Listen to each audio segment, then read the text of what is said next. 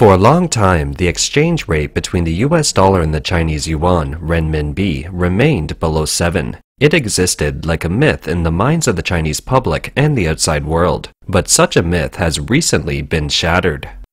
On September 15, 2022, the US dollar exchange rate against the RMB broke through the psychological barrier of 7, and the depreciation accelerated after that.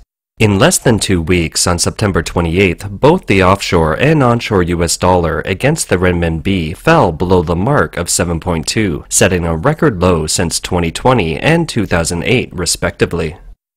In reality, since late April 2022, the exchange rate of the US dollar against the RMB has been declining rapidly. Over the past year, the RMB has fallen by about 12%. The sharp depreciation of the RMB has led foreign investors to sell off A shares. The Chinese Communist Party, or CCP, is annoyed with this. China's state news agency, Xinhua, said that the aggressive interest rate hike by the American Federal Reserve is a strategy chosen by the US after repeatedly weighing its calculations, with the intention of transferring the crisis outward through the hegemony of the American dollar, which essentially harms others and harms the world. It is also said that the world has been suffering from the US for a long time. Indeed, with the recent depreciation of non-US currencies across the board, the exchange rates of the euro, the pound, and the Japanese yen have all hit multi-year lows. However, what the world sees is that the RMB is struggling just like all other currencies, even though the CCP has a stronger grip on the market than most governments in the world. 6 years ago, in 2016, the RMB was under pressure to depreciate, with the USD-RMB mid-price reaching 6.96 at one point. The Chinese central bank used large amounts of foreign exchange to halt the exchange rate before the 7 mark. On August 5, 2019, the US dollar to RMB exchange rate broke the 7 mark, hitting a new 11-year low due to the impact of the then US-China trade war. The RMB then appreciated afterward, reaching 6.3 at one point. Therefore, for a long time, the market has formed an expectation that the RMB will stay at 7 and that China's central bank will use policy measures to keep the exchange rate stable below this figure. Once this threshold is breached, investors' expectations of future RMB depreciation may be heightened, causing foreign capital to withdraw at an accelerated rate, making it much more difficult to stabilize the exchange rate. On September 5th and 26th, China's central bank introduced 2 measures to stop the downward momentum of the RMB exchange rate. Both of these measures were aimed at curbing foreign exchange appreciation, raising the cost of shorting the RMB, and easing the pressure of RMB depreciation. However, it is now apparent that these 2 measures proved unsuccessful. After the RMB plunged on September 28th, 4 people familiar with the matter told Reuters on September 29th that China's central bank had asked major state-owned banks to prepare to sell dollars in the offshore market in a bid to step up efforts to curb the devaluation of the RMB. This strong message to defend the RMB from further decline has led to a slight recovery in the RMB exchange rate. Unfortunately, by September 30th, the RMB exchange rate continued to drop. So what led to the plunge in the RMB exchange rate? The first, of course, was the Federal Reserve's aggressive interest rate hike policy. The Fed has raised interest rates 5 times in 2022, totaling 300 basis points this year, in an effort to curb the worst inflation in over 40 years. After Fed officials released another signal to raise interest rates on September 27th, it immediately triggered market fears of a global recession, and the dollar index had surpassed 114 by September 28th, again hitting a new high in more than 20 years. With the renewed strength of the dollar index, the RMB exchange rate depreciated sharply. On top of that, there were multiple factors that have caused the RMB exchange rate to fall. China's central bank has had to cut interest rates several times in order to stimulate the economy. This has left an inverted differential in treasury rates between China and the US. Currently, there is an inversion of 100 basis points. This is due to the economic downturn in China and the further impact of the zero-COVID policy on the economy. At the same time, the external environment for the Beijing government has worsened, with the CCP forming an alliance with Russia in the context of its confrontation with international powers. It has also triggered war fears in the Taiwan Strait, etc., which in turn has recently led to a clear trend of foreign investment pulling out of the Chinese market. What does the fall in the RMB exchange rate mean for China? Here is what the official Chinese experts think. It is tenable to say that either rises or falls in foreign exchange rates are of advantages and disadvantages. It is wrong to say that any appreciation is good and any devaluation is bad. Specifically, the recent adjustment of the Chinese yuan exchange rate is obviously beneficial to market entities with foreign exchange incomes and foreign exchange assets, but may bring certain losses to those that have external payment needs or external liabilities. Is this really the case? Here we have borrowed the views of a China expert and provide you with some insights. First of all, this hurts the CCP's image. If calculated in American dollars, China's GDP and GDP per capita would be negative.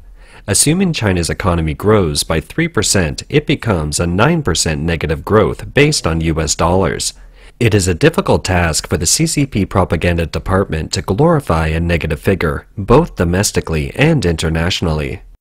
In particular, for a long time, the propaganda department has been using so-called experts to hype that China's economy has surpassed that of the US. The sharp decline in GDP figures makes it difficult for the propaganda department to justify it in a favorable light. The second real and very serious problem is that it affects investors' expectations. Investors will certainly consider the exchange rate risk when planning to invest significantly in mainland China.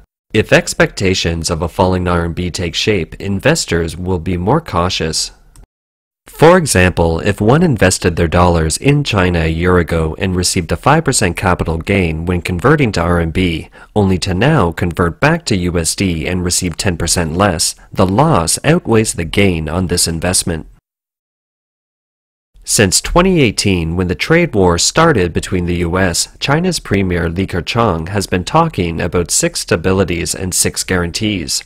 Among them are stabilizing expectations and protect market players. Today, the trade war is still ongoing and the outbreak is resurging in China. That's why Premier Li has been emphasizing the policy till today, because the expectation of the direction of the RMB greatly affects investors' decisions. The Wall Street Journal reported on September 15, 2022, that foreign investors reduced their holdings of Chinese bonds by another $5.1 billion in August, and that a total of more than 85 billion of Chinese bonds have been cut since February, equivalent to about 15% of holdings at the end of January 2022. Third, a falling RMB currency will bring inflation. China's economy is heavily dependent on foreign trade. It's the world's largest importer of oil, food, semiconductors, etc. A falling RMB equates to higher costs for domestic products, causing prices to rise. Fourth, a falling RMB means a big increase in the burden of expenditure. China now has $2.7 trillion in foreign debt, with most of the debt maturing this year and next. The fall in the RMB equates to a significant increase in the cost of debt repayment for Chinese companies and financial institutions. When it comes to foreign debt, Chinese government agencies and departments account for most of the debt. In particular, foreign debt issued by government departments such as provincial or municipal governments will be under enormous pressure. We featured in an episode not long ago that from January to August 2022, local governments in China were all in deficit, except for Shanghai. Revenues are already declining, and repaying the dollar debt will require 12% more RMB to be used than before, which makes things worse. Imagine if the RMB continues to fall. If the pressure reaches a certain level, will the economy be crashing down? Of course, Communist Party economists have assured the public that this isn't the case. China's trade structure in goods has been constantly optimized in parallel with the narrowing service trade deficit and further upgrading and development of service trade. China has maintained a basic surplus in the international balance of payments, such as the current account, which provided solid support for the stable operation of China's foreign exchange market and the stability of the RMB exchange rate. The reality is, since this summer, the CCP's official media has frequently published various articles criticizing the dollar hegemony and claiming that the US is using the dollar hegemony to deprive other countries of their wealth. Chinese Foreign Minister also denounced the US hegemony in New York in late September. Objectively speaking, for various historical and practical reasons, the American dollar is the dominant power in the global financial system. After World War II, the US became the world's largest economy. It has the greatest military power and political influence and plays a role in maintaining order around the world. But it's also the result of a liberal economic system that operates through market behavior with a relatively fair set of rules and systems. The dollar index has continued to strengthen in recent times. In addition to the Fed's interest rate hike, a war factor is involved. With the Russian war taking hold and even threatening to use nuclear weapons, global capital is running to the US for refuge, which is another factor for the dollar soaring. The reason for using the dollar in oil transactions in the Middle East, in addition to the US once buying the most oil, is that the US is the only force that can maintain peace in the Middle East. That is to say, behind the dominance of the American dollar, there is also the US military, the only one that can quickly project a powerful army globally. The Fed's interest rate hike will have an impact on the entire world economy. The Federal Reserve, of course, only considers the American interest, which is a fact that other countries cannot deny. Now the CCP is facing a big problem as the economy of mainland China and the major Western economies are having opposing demands. The US and other Western countries, in order to curb inflation, need to raise interest rates. China, on the other hand, has to choose to cut interest rates. The rapid economic depression caused by the extreme zero-COVID policy and the crisis brought about by the cooling of the real estate sector, especially the systemic financial and political risks now festering in the real estate sector, will drive Beijing to opt for more lenient monetary policy. The most obvious manifestation of China's real estate crisis is the emergence of massive numbers of rotten-tail buildings or unfinished buildings. Homeowners collectively refuse to pay their mortgages, and Beijing has yet to find a solution to this problem. 你老百姓一辈子买套房到现在这么不容易，那争取自己的权益呗。对，你权益你得争取。阿已经把您这个一生的这个积蓄放在那一辈子就买这套房，都是种地的老百姓。来桂林了，买这么套房，买来的。 This problem, first of all, will affect property transactions and the government's credibility, right? And it could exacerbate the developer's debt problems. For example, if the developer cannot resume construction, it means that the developer is still in a very poor financial situation. If I am a home buyer, I will think, for example, if a developer has an unfinished rotten building in a certain place that has not been finished, I will not consider buying the apartment it is selling elsewhere, because that property may also have problems. This will further aggravate the debt problem of the real estate companies. Therefore, this issue, rotting houses, will have some bad effects for the economic level, the corporate level, the social level, and impact the expectations of home buyers. Meanwhile, consumption in China is very weak. Because consumer demand is weak and China's inflation rate is staying relatively low, China doesn't need to tighten its monetary policy significantly. Instead, it needs to cut interest rates to stimulate the economy and address the current high unemployment rate. Moreover, consumption and investment are weak among the so-called three driving forces of economic growth in China. Only exports are doing well. They are, however, facing fierce competition. The devaluation of the RMB may make Chinese products cheaper in overseas markets, which could help China's exports. Therefore, in mid-August this year, the Chinese central bank went against the international trend and cut the interest rate. It surprised the outside world at the time. At the same time, China's State Council announced a series of growth-enhancing policies, trying to boost the economic recovery by driving down the cost of capital.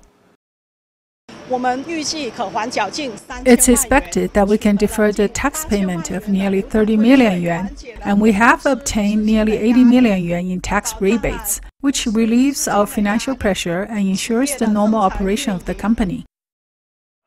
However, an interest rate cut would in turn lead to a fall in the RMB, a change in investor expectations, and a depreciation of assets. If the Chinese government follows the US in raising interest rates, it would be adding to the sluggish economic situation and things would get worse. Therefore, Beijing can be said to be stuck in a dilemma between managing the value of the RMB and stimulating economic growth.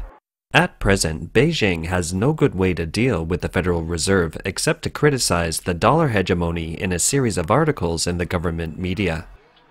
If there is any special way to deal with it, it's that, compared to Western countries, Red China can resort to illegal and irregular administrative measures to manipulate the demands for the RMB and the dollar. For example, banning or delaying the exit of foreign currency for capital projects or restricting the use of foreign currency by Chinese individuals, preventing Chinese people from traveling abroad, etc. It is foreseeable that in the near future, fewer and fewer Chinese will be able to leave the country. So, will the CCP sell trillions of dollars, as it did in 2014 and 2015, to stop the devaluation of its own currency? It's unlikely. This is because, in 2014, China's foreign exchange reserves were as high as $4 trillion US, with high net reserves. But now, the total foreign exchange reserves are officially claimed to be $3 trillion, with net reserves of less than $400 billion US. This is the official figure. We have analyzed in previous episodes that China's foreign exchange reserves are likely to be close to depletion. As we can see, the CCP is prepared to let the RMB slide slowly all the way down and won't be using heavy-handed and rigid measures to control the RMB exchange rate. This is because the CCP has another main objective, which is to internationalize the RMB, i.e. to gain widespread recognition and acceptance in the international market, with the ultimate goal of becoming an international settlement currency, input currency, and reserve currency. If there is a strong feeling in the outside world that the RMB is not freely convertible, then the idea of internationalization of the RMB won't work. However, the series of economic operations currently being carried out by the CCP seems to be going against the grain, showing an overtone of an increasingly planned economy. So in the long run, the RMB is definitely not looking optimistic, and the accelerated internationalization will probably end up being an empty wish. It can be said that it isn't the worst time for the RMB yet because the CCP believes that the renminbi is still appreciating against other mainstream non-US currencies. The current RMB has not yet experienced a full-scale devaluation. In other words, the CCP believes there is still room for the RMB to continue depreciating. Such thinking on the part of China's central bank is also evident from its official media reports. On September 6, the 21st Century Business Herald, a Chinese business news daily newspaper, headlined a report that read, "No need to pay too much attention to the 7 mark. 3 major indexes of RMB exchange rates are running solidly, and the RMB is still appreciating against non-US currencies." So the purpose of the Chinese central bank's recent exchange rate policy and future efforts is not to completely reverse the decline in the RMB exchange rate, but only to slow its depreciation rate and avoid panic selling. As for whether the CCP can achieve this goal, it remains to be seen.